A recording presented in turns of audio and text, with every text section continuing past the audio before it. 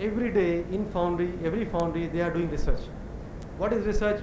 You try to vary different parameters and look at the effect of that on some known parameter. Okay? He'll talk about responses and all that. I don't want to steal the limelight from that, but what are you doing? You're every day, two castings, no two castings are exactly same. Either pouring temperature is different, or mold composition different, or wall thickness, mold shaking is different. So things are different, right?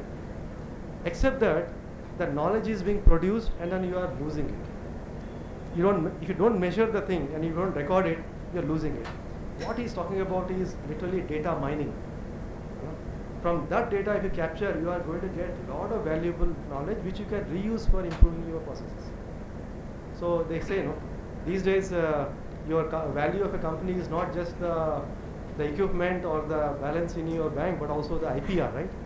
So a lot of IPR is generating on the foundry every day, but you are just throwing it away along with maybe the used sand, right? But he's going to talk about how do you capture that and use that. That's going to be very valuable. So I'll also sit in the audience and listen to him.